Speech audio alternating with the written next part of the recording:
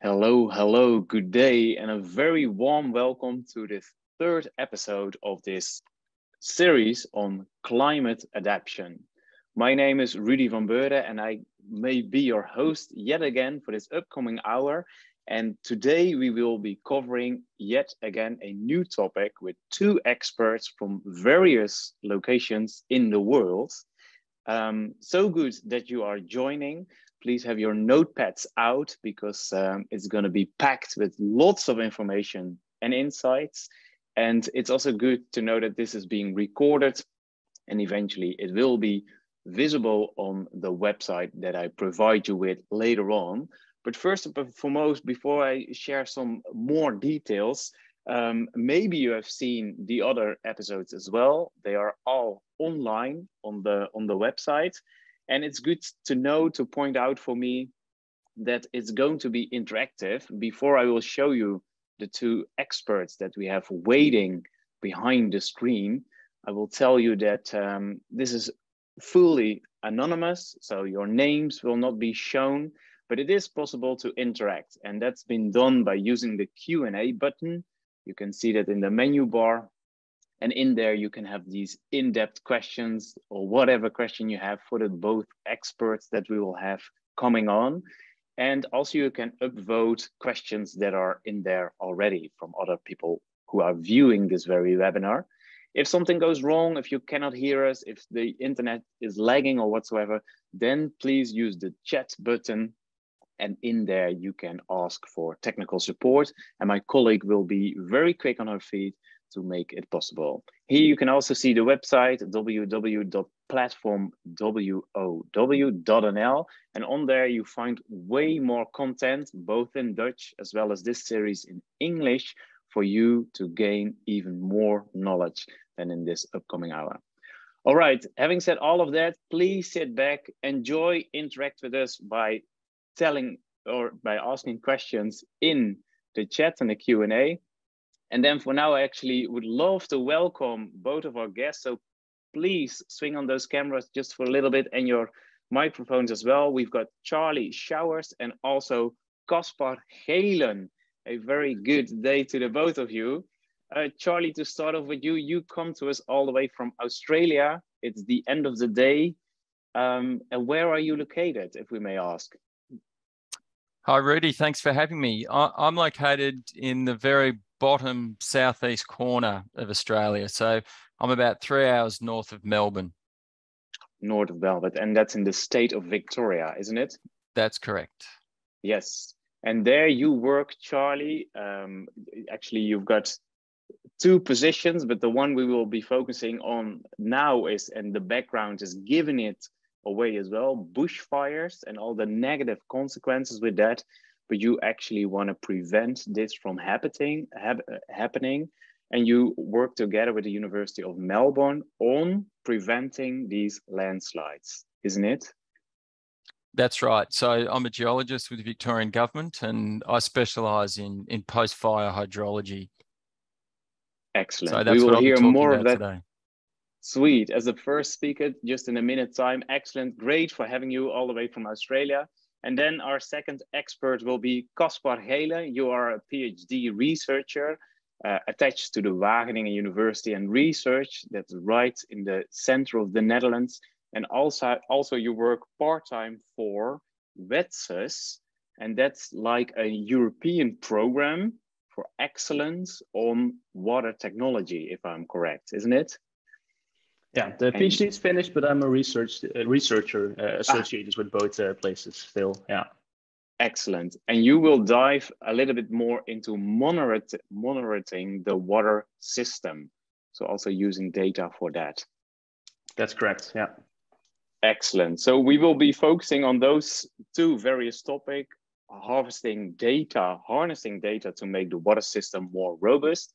And we will start with the first presentation from Charlie, followed by Caspar, and afterwards there will be heaps of time for a Q&A in which the three of us will be interacting with all the questions that definitely will pour in.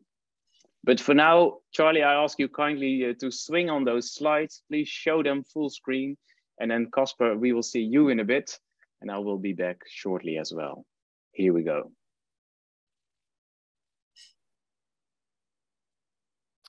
Fantastic. You can see that there, Rudy. Yeah, good luck. Here you go. Great. Okay, well, thank you everyone for having me out there in the wider climate adaptation community. So as was explained before, I'm Charlie Showers. I'm a geologist with the Victorian Government in Australia. I specialise in what we call post-fire hydrogeomorphic risk. And I'll explain a little bit about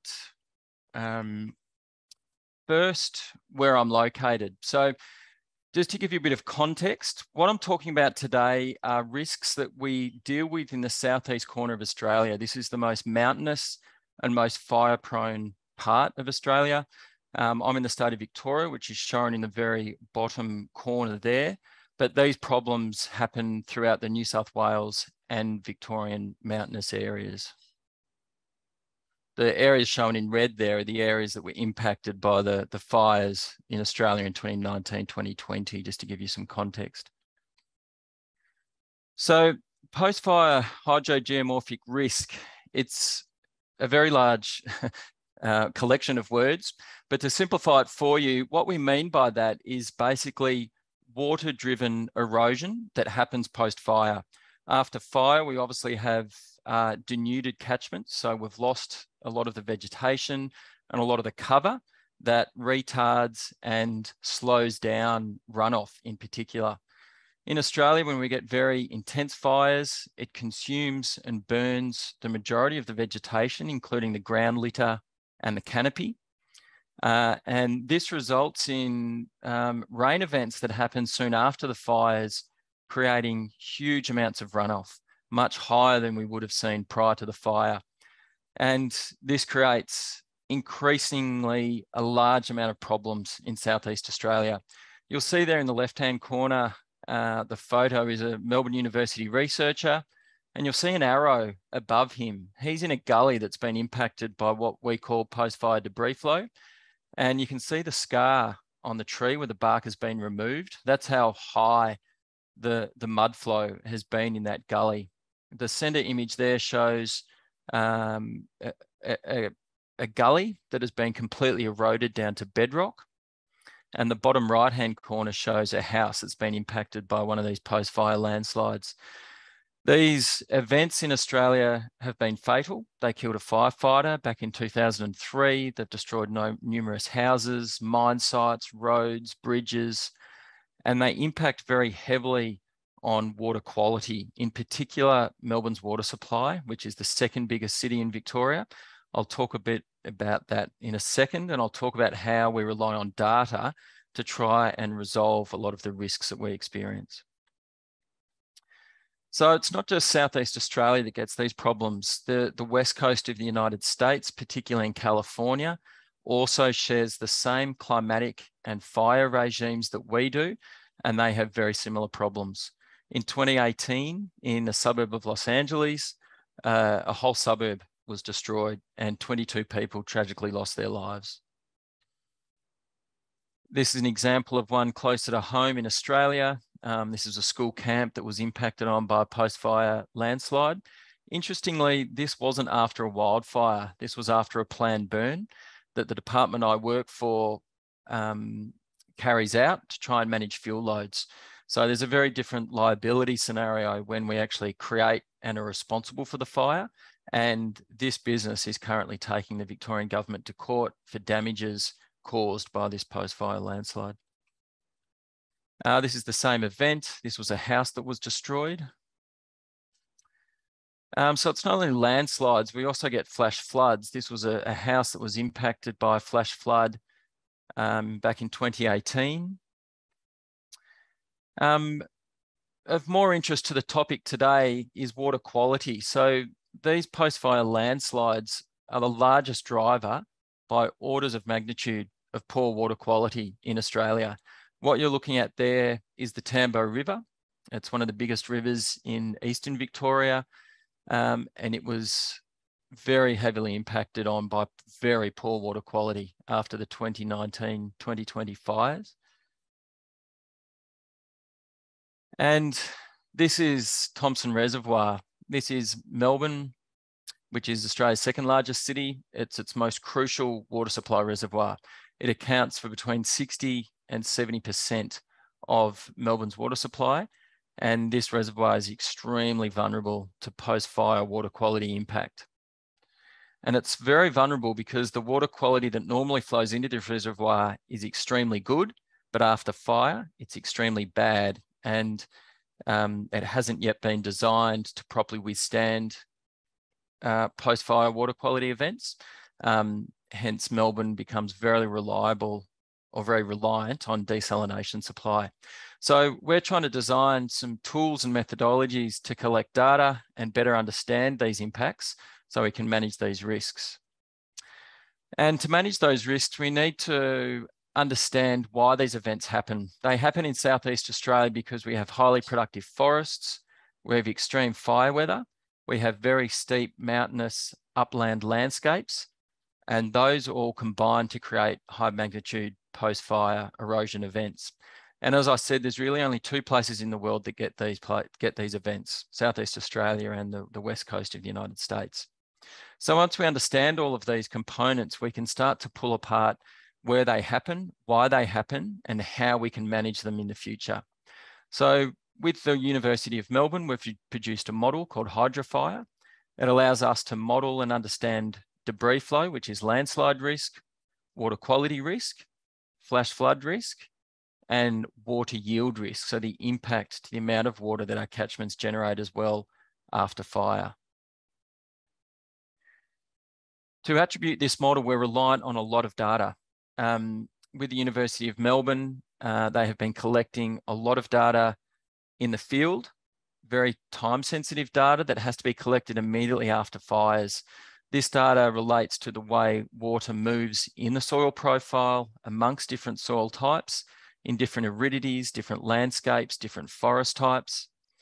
They've also collected a huge database of post-fire debris flows, so post-fire landslides, where they happen in the landscape, where they've been recorded, so we can then use that information to validate and calibrate these models. So it allows us to predict where they're most likely to happen after fire events. We're also very reliant on climate data. We need to understand which parts of the state of Victoria are most likely to have intense rainfall events. So there's lots of analysis of rainfall radar information to understand the distribution of rainfall across Victoria. So by collecting all of this data, it allows us to model and produce more data. So we produce information about where and when we're likely to get these events after fires, how much turbidity or how much sediment load these events will mobilise, and then how long they will create dirty water for. So how long they will take water reservoirs offline. So how long will towns like Melbourne indeed potentially be out of water after a fire event? This slide here shows you example output from the Hydrofire model for a fire that impacted Melbourne's largest water supply reservoir back in 2018. So this wasn't the most recent big fires. This was actually the fire season before. And we ran the model for the burnt area, and it produces a whole suite of output, which I'll talk about now. The colours underneath in this map are burn severity. So the red areas are the most severe fire, where it has consumed the whole canopy, and the greener areas are less severe fire. And the red dots are catchment headwaters. So if you look at the top right-hand corner, that's an approximately 2 hectare catchment headwater, which each of those dots represents one of those little headwaters.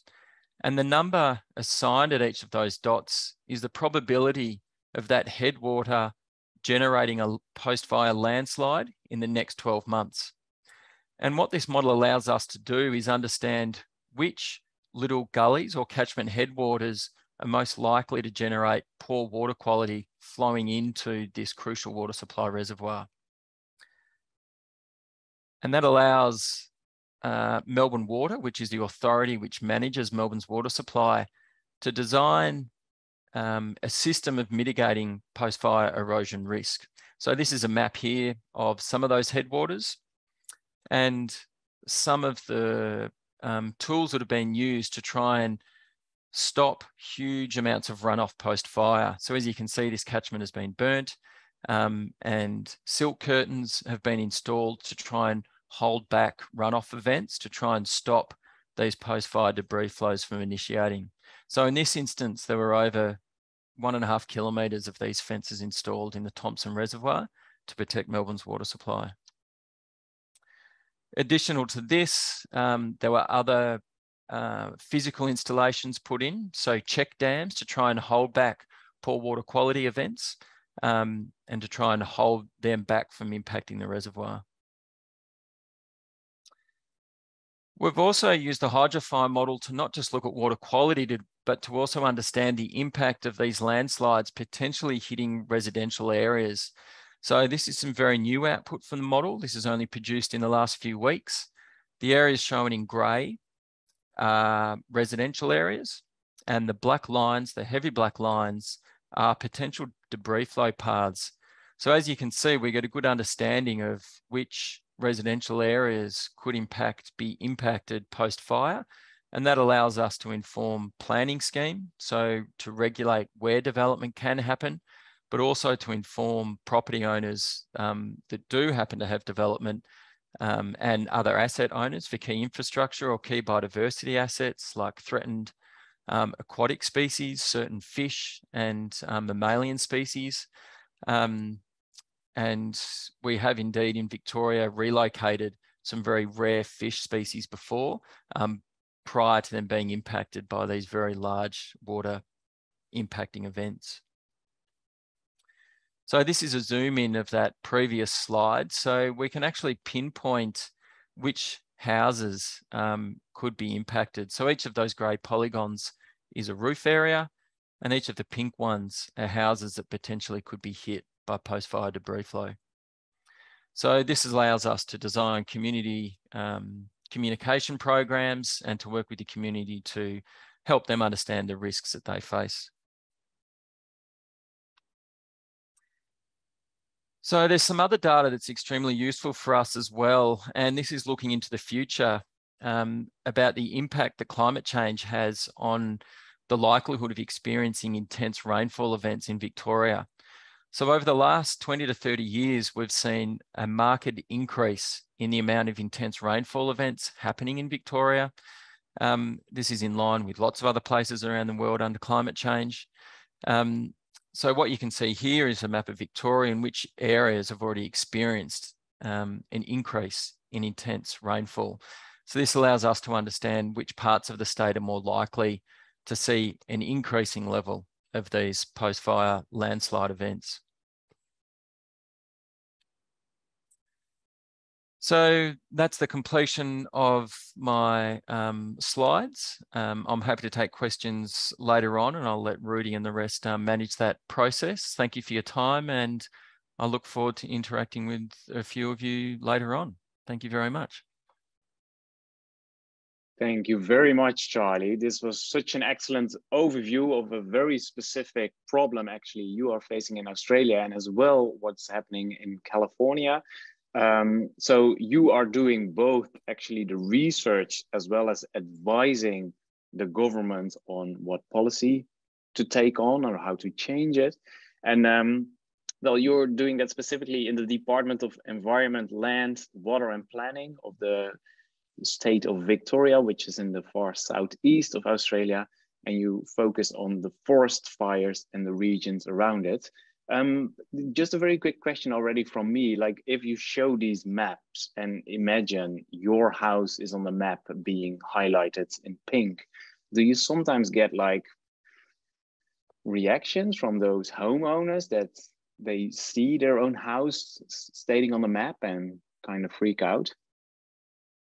Yeah, that's a very good question. And that map I showed there is very preliminary. That model is only producing that result as of a few weeks ago. So that data isn't yet public. So I appreciate that this is going out on YouTube, but we will be having a consultation phase in the future where we'll actually make these models public. And we will then interact with property owners and we'll inform them about the risk and the likelihood of the risk and what they can do to actually mitigate those risks. We do have a team after every large fire that gets deployed to immediately understand these risks and then communicate that to householders. In the past, we haven't had the capability to produce maps like that. So for the next fires that we do have, we will be able to produce maps to that level of accuracy. And I'll be then able to answer your question a lot more clearly as how to people respond to it. Yeah, that's right. But we're hoping to operate before the fire actually happens, so we can actually inform people before the fire, so they've got a lot of time to prepare, and so they can appropriately understand the risk. Just because their house is highlighted in pink doesn't 100% mean they'll be impacted. It requires the fire, and then it requires the rainfall event. So we can give them a probability, which is sometimes the probabilities are low and sometimes they're high, and that's all part of what we want to do as well, as explain that. Yes, definitely. Thank you very much for your presentation. I do see this is a message as well for people who are attending the webinar live right now. Some Q&A questions are coming in already. We will pick them up after Caspar, the second speaker, has done his presentation. So please keep them coming, those questions. We do see them. You can also upvote them. And we also have a poll for all of you attending, and that's popping up right now. As we're coming out of a very long, it seems to me like a never-ending summer, but now halfway September, things are changing. We have this very question for you. How much hinder did you experience from drought this summer? Wherever you are at the moment, or where you spend your summer, even better put, did you experience drought not at all, some, or a lot? And we see the numbers coming in. Like 2/3 of you is saying some, 1/4 is saying a lot of hinder, and about 13% is saying not at all. The numbers are changing. We now see all of these answers coming in. And that obviously depends on your situation. I spoke to people who live in a tiny apartment facing south here in the Netherlands, which becomes very warm, temperatures of 35 degrees inside and not a place to escape. But also people who love the sun and spend all summer on the beach, obviously. So thanks for all of your answers. We now see not at all 14%, some hinder about 63%, and 24% goes to a lot of hinder. Thanks for that, just getting an overview how you experience your summer and especially droughts. Now we move on to the second speaker. So thanks for now, Charlie. We see you back in a bit. And may I introduce yet and again Caspar Geelen, researcher, both with Wageningen University and Research and also at Wetsus. And he's taking us along, here we go, we see his slides, on data-driven decision-making for robust drinking water distribution. And this involves a lot of centering as well, I can already tell. Caspar, the floor is all yours. Please take it away. Thank you, Rudy. So indeed, I will talk to you about drinking water, the drinking water system. And let me start. Sorry, I should be like this. Yes, let me start with this. There's some challenges in drinking water. We want to lose as little water as possible because, as the poll might have already introduced, we have drier and drier summers, and it's of critical importance that we use the available water as best as we can, especially looking towards how our climate is changing. So we've had some drought in the Netherlands, but at the same time, we still lose some water. And I don't know if you experience drought a lot, probably in the Netherlands, since we have still a quite excellent system. It's not that bad. But for example, we had some bans on irrigation, on sprinkling your garden or washing your car. So there is some time when the drinking water sources are under stress. And then even there were recommendations or things that water companies ask you to do to save on water. And then if at the same time water is lost in leakages, that's an unwanted phenomena. So we should try to minimize the water loss. And that brings me to what I've been doing a lot in my research. And that basically is how to obtain insight into and enact control over the water distribution process. The drinking water grid is buried underground. There are all pipes and water is going everywhere through them, but it's very hard to actually know what's going on in this buried network. But at the same time, you want to reduce water loss and ensure safe and reliable drinking water for everyone. So those are the challenges that I try to tackle in my research. Basically, you can talk about two different methods of leakage control, let's call it leakage control strategies. At the one part, you have the reactive leakage control, meaning that you try to detect if a leakage is occurring, you try to localize where this leakage is, and then fix, repair the pipe, replace the pipe so that the leakage is solved, the water loss is minimized, and there's minimal disruption to customers. So to basically react as fast as possible. On the other side, it's a lot of proactive leakage control, which means trying to prevent leakages. So that would be like the work that Charlie's also doing. Of course, he's trying to warn households in advance before something bad happens. So this is basically even better. If you can prevent something altogether, that's ideal. And if you talk about drinking water, then you're thinking about replacing older pipes when they are in danger of breaking in the future. Or you can optimize how the pump settings are done, or how the valve configurations in the network are, so that you do not stress the network too much with different pressure differences, for example. So there's also proactive leakage control. So buried pipes, drinking water network, what are we talking about? Well, one way that we get a lot of insight in what's happening in this drinking water network is by using various sensors. So we have a lot of flow and pressure sensors placed in the network, like in the schematic on the left. The black-green symbols represent sensors. And what do these do? These are basically just meter devices that take measurements every few seconds of the water flow speeds in this drinking water network, or the pressure in the drinking water network. And we're interested in these because they tell us what is happening there. For example, if you look at the water flow speed, that is sort of a measure of the amount of water demand from the customers. At night, there's low flow speeds, there's low water usage because most people are in bed. And similar to traffic, we have 2 rush hour peaks during the day where people use a lot of water. That is in the morning and in the afternoon when everyone gets back from work. And as you can see in the graph on the right, this pattern basically repeats every day. It's a very structural time series. A lot of people together are quite predictable in when they use water. And that offers some opportunities. By measuring indeed the flow and the pressure network and then obtaining these kind of data ranges, we can actually also help us with this leakage control that I've been talking about. So I have here again some sensor data in blue. We have real-time sensor data, and real-time new measurements are added to a cloud database of what is the actual flow in the network.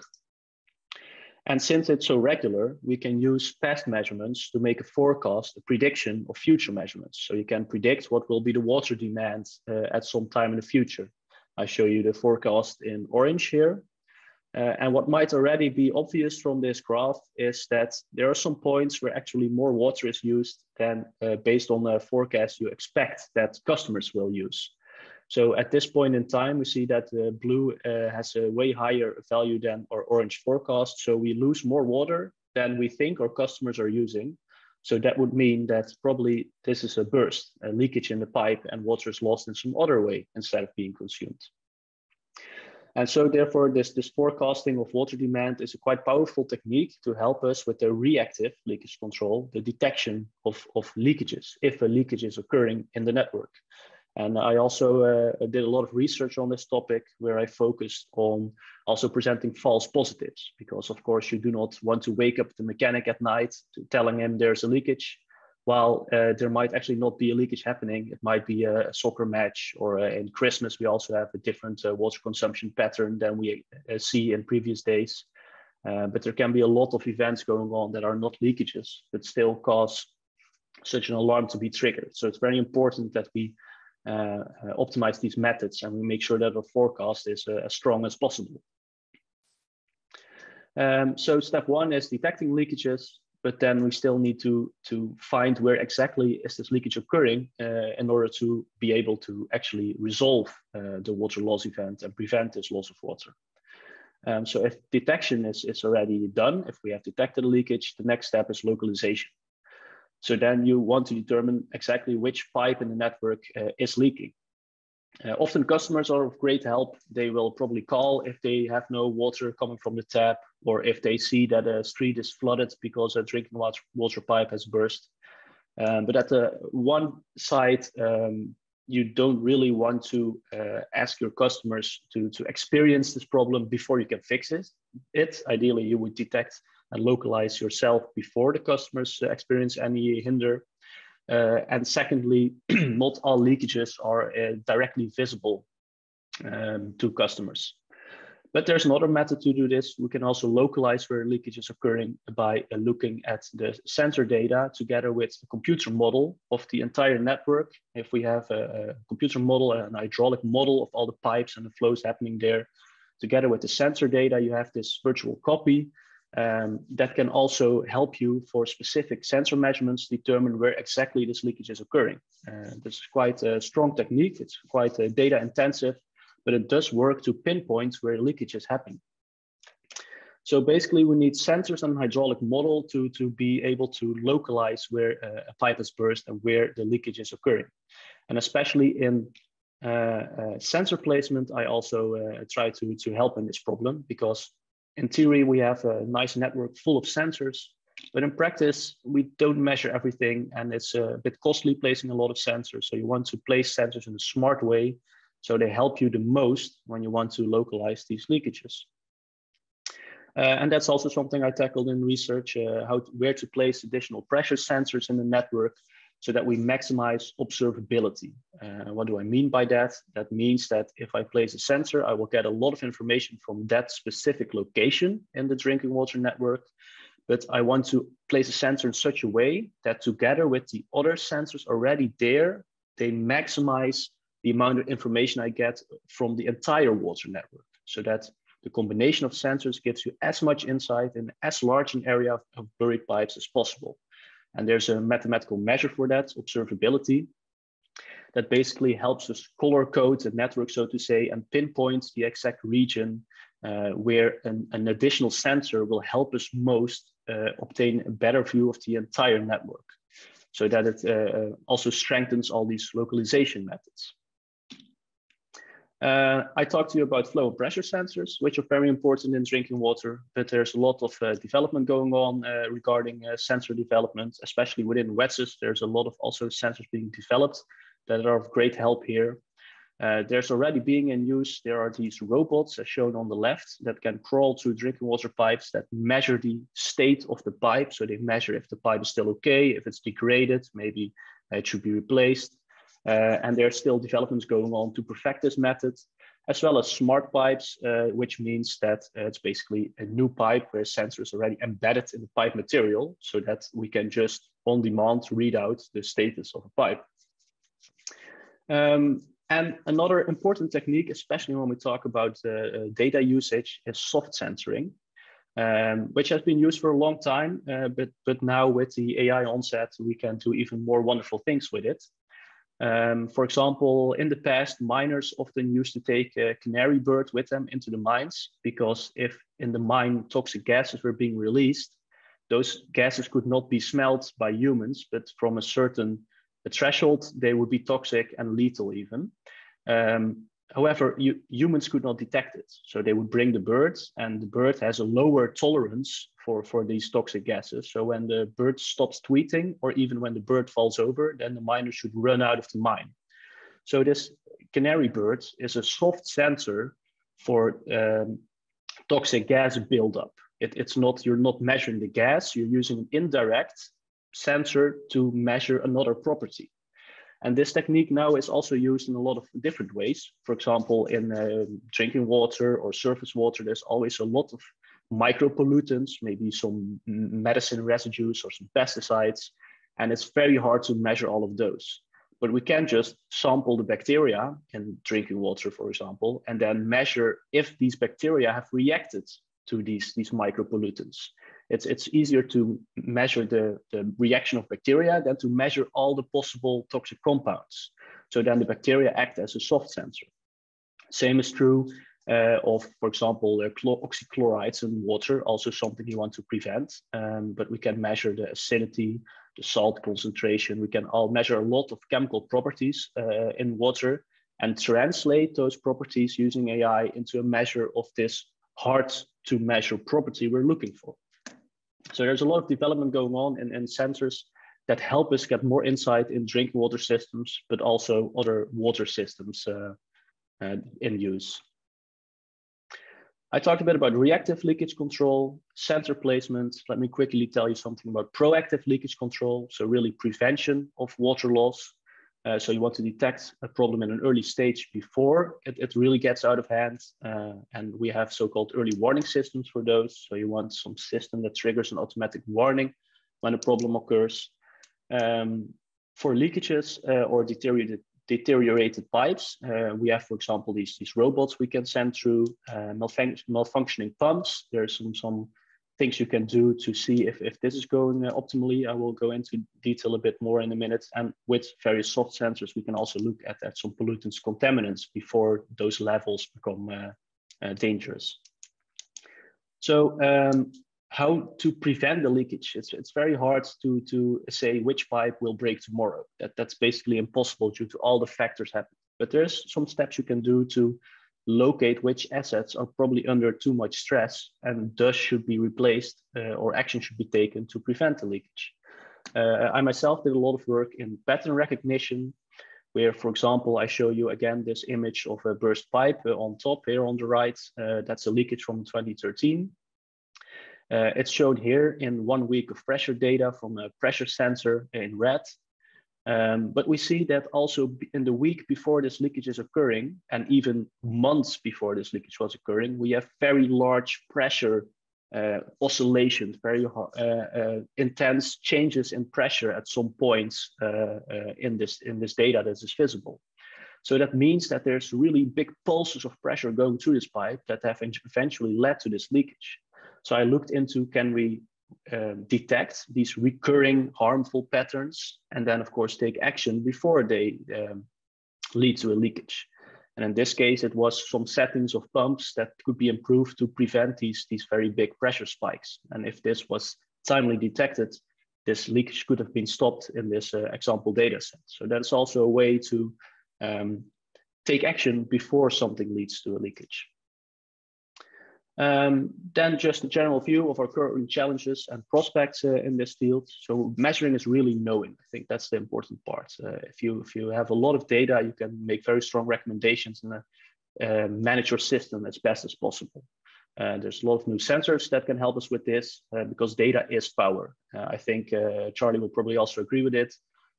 He also has to send his teams out to collect the data as fast as possible. And of course, the more data comes in, the stronger these models become and the better that you can manage your system. Proactive leakage control is a more difficult one than reactive leakage control. That doesn't mean that a fast response is not as important. They're both techniques that should be invested in. And it's important that you do a lot of data processing. You have early warning systems, soft sensors, and ideally you do this within your own organization so that you do not have to outsource the processing of the data you collect yourself, but you can unlock the hidden information yourself. Also, the combination of data streams is very important. For example, the inspections of pipes can help to improve the hydraulic computer models, so that in the end you get a very robust system. You combine your data streams and then you get to something like a digital twin, which we hear a lot about nowadays, where you want to build a very realistic, real-time running virtual copy of your system so that you can in real time see what's going on, and you can even make simulations for the future. And then within Wageningen, I'm involved of a digital twin of the wastewater management and surface water streams, also focusing on drought mitigation and preparation, where we really look into how to combine all the available data to even obtain more insight and information about the systems, and thus empower the organizations to better manage their systems in case of these extreme situations. And with that, I hope to have given you an overview of the various topics that I've been working on.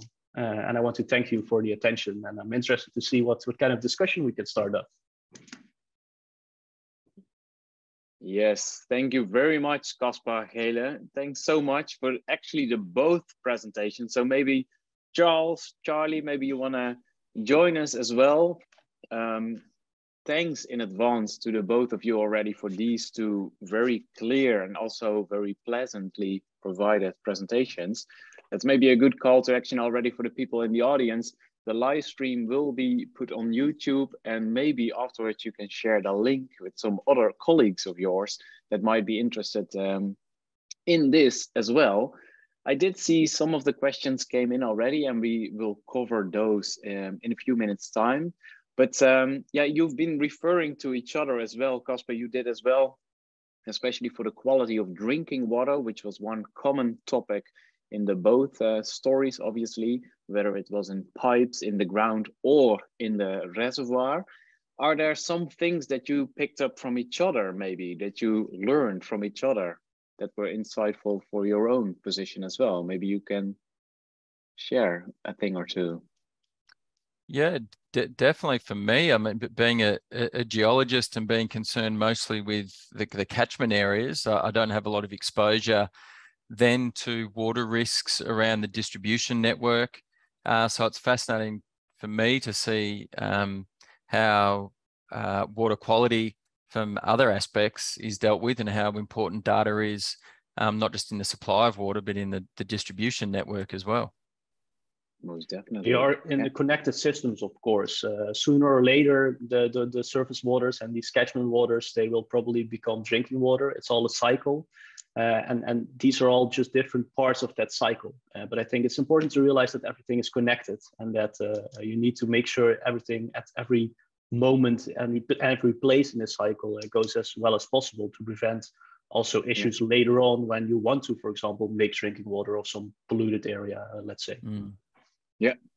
Well, if I speak for myself, I love these very specific presentations, because often, even more than I wish, me as a host, I find myself sometimes in situations with presentations that are very general, and then I think, okay, nice to speak about innovation, but what did we learn? You know, here there are some very nice takeaways already, like the maps that Charlie has shown us, and as well the robot or the crawling sensor that we've seen in one of the slides of Caspar. There are also some questions coming in, and actually the one I wanted to pick up first is for Charlie. You showed us some barriers around the Thompson Reservoir to prevent the slide off. And one of the person, and I was actually thinking the same, have these fences barriers actually been successful? Because they kind of looked a little bit wobbly, to be very honest. Were they successful? And look, that's a very valid question. And the reason those barriers are installed, it isn't necessarily to hold back all of the water, or indeed hold back dirty water. What they're designed to do is they're right in the catchment headwaters. What they're trying to do is stop water starting to run off, because what happens when we have extremely burnt catchments, or burnt to an extreme degree, the Americans call it lock and load. So you get water starting to run off, it collects a bit of debris, it dams up a little bit, like just small, maybe just the size of my laptop here. Water pulls in behind it, it releases again, but this time with more energy, picks up bigger sediment, and it does again, but maybe the size of a table. So, and eventually they get so big and the huge dam releases, and it's hyper erosive. So what those barriers are trying to do at the very top of the catchment is to stop runoff, and to stop runoff velocity. So to try to slow the speed of the runoff water. So yeah, although they look flimsy, they're actually highly effective. And you could use a lot of other vegetative type options like hay bales or coir logs.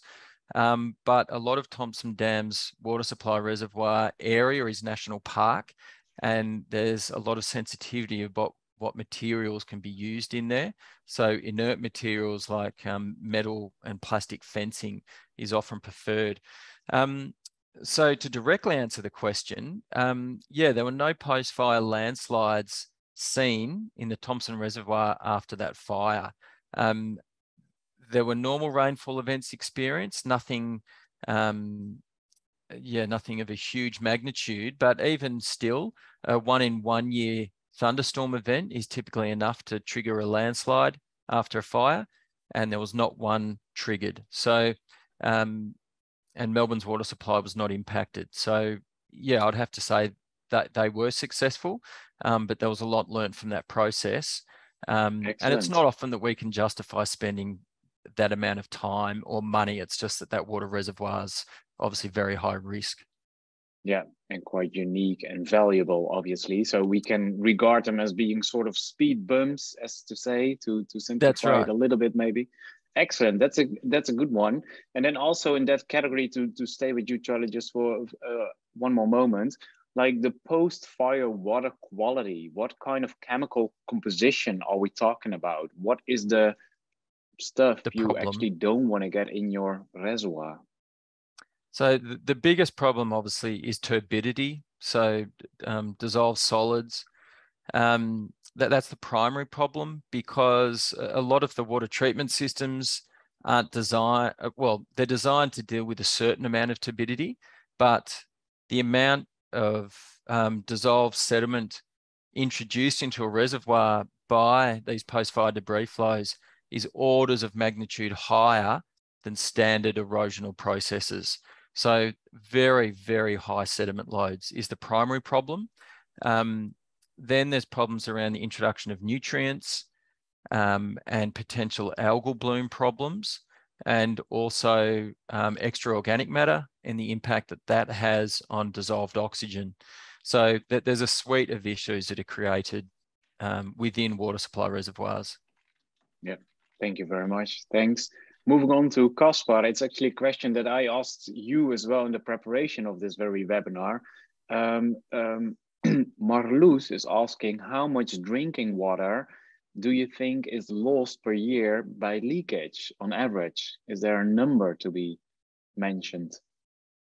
There are some numbers you can look up. The absolute amount of water, I don't dare to guess. I'll have to look it up, but a relative, it's 5% of drinking water is what they call non-revenue water, which means that's water that's either lost due to leakages, but there's also things like firefighting, or even the drinking water taps on the train stations where everyone can get drinking water for free.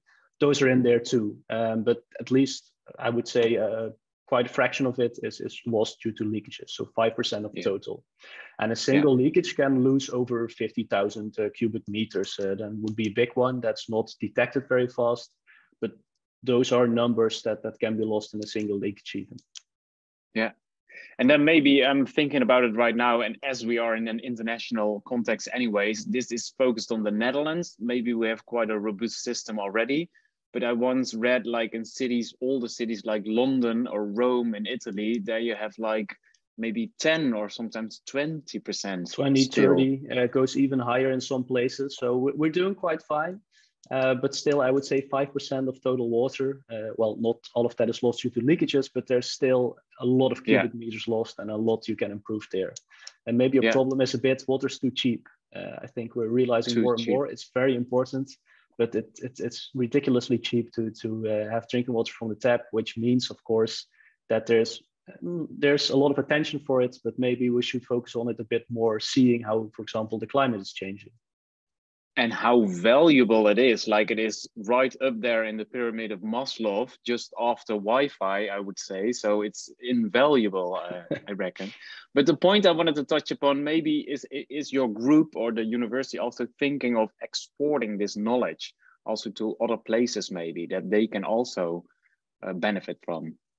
Yeah, of course. The Netherlands is an ideal test garden, maybe, let's say, due to we can experiment with sensor data already there. But especially when talking about making these computer models, you can use them for any network where there are some sensors. And also the sensor development, of course, is also made to be able to use in different areas. There's different sensors also being tested in research already, and also looked at cheaper ways of measuring a network. So that's definitely something that's taken into account. And also this research is also supported by a lot of international parties that also look for doing this in the European, but even also global setting. Yeah. Yeah. And especially where you work at Wetsus, that's already European, that's international already. Yeah. Anna is asking, maybe she has a schooler child, or maybe she is herself a very early schooler. What line of study would you advise high school graduates to pursue in light of water crises? What kind of professionals do we need in the near future? Who has an idea on that? If we talk about solving these issues, so let's call it the technical side of things. Well, you notice from both our presentations, data is becoming more and more important. So there should definitely be some aspect of data processing in there, which also most studies probably incorporate at this point. But anything from process technology to even indeed geology, or there's even just climate masters or environmental research. Those kind of studies, I think, suit this kind of work best. If you take that path, you will be guaranteed with work for the upcoming decennia. I think from a lot of different places you can tackle this problem and you will get where you want to, but those will definitely have the option for you to specialize in this direction, I would say. Yeah, fair enough. Charlie, you showed us also a model, the hydrofire model. And Simon is asking, to what extent can the methodology to assign hydrogeomorphic risks be used in other regions, which also face high chances of slides? So maybe the context is a little bit different, but maybe the model can be adapted. I don't know. Yeah, so I assume that question means, can it be applied to areas that haven't been impacted by fire? No, well, I guess that there's some similarities, but no, there's a lot of particular research done looking at the way that different landscapes in Southeast Australia respond after fire and how they respond hydrologically.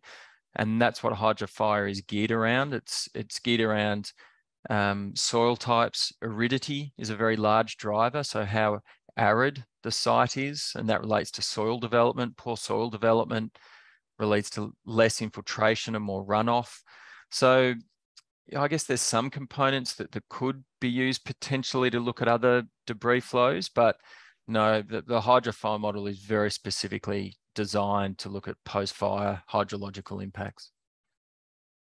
Fair enough. That's an honest answer. We appreciate that. Someone is also stating a tip if you are very much interested in this very topic on the fire as well. It's by the UCPA, if I pronounce it correctly, and the webinar is called Wildfires and Resulting Impacts to Water Bodies Used as Drinking Water Sources. So that's maybe worthwhile to Google. If it went too quick, just go back 5 seconds and you'll hear it again. Caspar, one of the final questions, what type of sensors do you recommend to use for detection of water losses? Is pressure and flow sufficient, or do you need also others? What kind of sensors do you need? I think these are tried and tested and proven to be, let's call it the backbone of really obtaining insight of your system. You start with flow sensors, then pressure sensors are very important. And I would say third is this hydraulic computer model, where the combination of sensor data and a computer model give you even more insight. And when you have the water quantity problem solved, then water quality sensors are important, because water quality is a concentration. Concentration relies on water quantity. So you need to have insight in the whole quantity aspect before you can look at the quality. So yes, I would say flow, then pressure sensors are the backbone to start with to get insight in these things. Yeah. Yes, excellent. And maybe just before I ask the both of you, what should be the key takeaway or some things that people could work on within their own organizations? Robert is coming with an alternative. As you know, we have these fire runoffs into a reservoir, or we have leaking pipes. He is maybe suggesting, are there alternative drinking water systems like underground or water big bags locally? Is that maybe a solution? Because all of this is going to cost us a lot of money to maintain as well. Why not invest in an alternative? What are your thoughts on that? Water retention is one of the major things offered as a solution to drought issues at the moment. If we can in winter retain more water, then of course you can use this in summer. So that's something that they're currently looking into, and that's more of a bigger problem where more utilities, more organizations are involved. Because where then should this water be stored? Can we put this underground, or is this like surface lakes where we can store it? But that's definitely one of the things that has a high interest now, seeing that we have floods, river floods in winter, and we have drought in summer. So if you can spread this water throughout time, we would have solved our problem, basically. Yeah. Yeah. And how's that in Australia? Yeah, Robert raises a good point and a very pertinent one here. So some of the smaller regional centres that are very close to the mountains near where I live, they have installed groundwater bores to spread their risk, so they're less reliant on river systems. And that's driven by the impact that those towns had after very big fires here in 2003. Melbourne, clearly, it's a very big city, 4 million people. Groundwater bores won't be able to meet their supply needs, but there's been very large investment into desalination. And that wasn't so much to deal with post-fire water quality risks, more so to deal with drought risk. So, yeah, by diversifying water supply, yeah, a lot of Australian centres are already, mostly due to water shortages from drought, have inadvertently also helping to protect themselves from post-fire water quality as well. Yeah, excellent. I see we are nearing the end of this webinar. For me, the biggest takeaway is that sometimes you get overrun with negative news, like the world is going to pieces. But for me, this was such an optimistic hour from two experts that are working very hard together with their team and colleagues to get things done and to actually be part of the solution instead of only repeating the problem. So that was very insightful for me. Thanks for that. Is there something the two of you want to add on to that? Like a final shout out or a key takeaway for maybe the people that are watching this live stream? I'd just like to add getting back to the subject matter today, the importance of data in resolving these risks, both for Caspar and my situation. We're heavily reliant on the collection of information, the interpretation of that information, and then applying what we've learnt. So new ways of collecting, storing, analysing, and implementing data is really going to be crucial to keeping our water systems adaptable to a changing climate. Excellent. And Caspar? Yeah, same. I think it's by now definitely proven that data plays a large role. You cannot literally plug a leakage with data, but then again, it can give you so much overview and pinpoint so much stuff that the actual response is way more targeted and way more efficient. And I think data definitely plays a large role in mitigating a lot of these problems. Excellent. Thank you so much for joining us from Australia in the far southeast of it in the state of Victoria. Charlie Showers, the researcher and also policy advisor, and also Caspar from the Netherlands, Wageningen University and Research, and as well Wetsus that he spoke from this very morning. For the people back home, thanks a lot as well. My colleague just shared a link in the chat for a small little survey. How did you like this hour? Did you like it? Please tell us. And we'd love to see you next time, which will be on October 21st. And then we will dive into riparian management led by the landscape. If you have any suggestions whatsoever, get in contact with us, check the website or send us an email.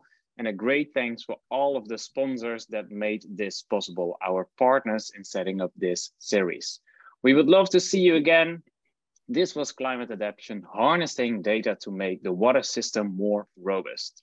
Have a great day and see you later. Bye-bye.